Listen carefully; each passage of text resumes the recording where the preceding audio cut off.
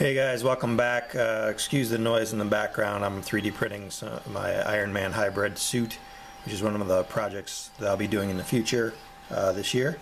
But I wanted to give you guys an update on the Batmobile, the Batman vs. Superman, or the Dawn of Justice / Justice League Batmobile. I just received my preliminary files, 3D printable files for the Batmobile. Yeah, so I'm really friggin' excited about this one. This is one of the projects I'm going to be working on this year. I've hinted at it in some of the other videos and talked about it, but I now have the files that I can 3D print a full-scale, well, I'm going to print a full-scale Batmobile, or a Batmobile that'll fit on a car that'll be street legal. So what that means is that I think the new Batmobile, I think between here and here is like 10 feet. I think it's 10 feet wide, and a street legal car can only be 8.5 feet wide. So these parts and these parts will be moved in probably, or removed, chopped, and mounted to the body so that it looks a little bit different. However, the remainder of the body part, let's rotate this puppy, the remainder of the body, it will stay the same, or as much as it can stay on the car that it's going to be mounted on. But I want to have the removable, I want to have this removable, which is the machine gun turrets on the front, or the crowd control weapons, whatever he decides to mount on there. I want to have those removable so I can mount that driving it down the street, and people not freaking out here in Vegas.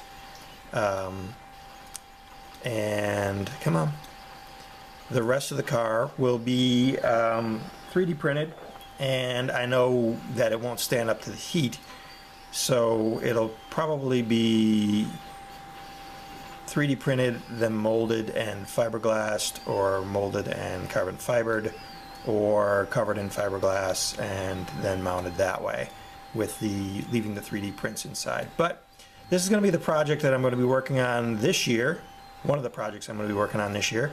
So I just wanted to give you guys a heads up, and I will definitely be posting this on my Patreon, which will be up and running probably this week, next week, and I'll do a separate video on that, on what I will do for rewards. But just a hint, the rewards will be 3D printed misprints or helmets that are too small, and I think the first one will be Deadpool, the Deadpool face shell. I'm going to do a video on that one, but just to give you guys a little teaser.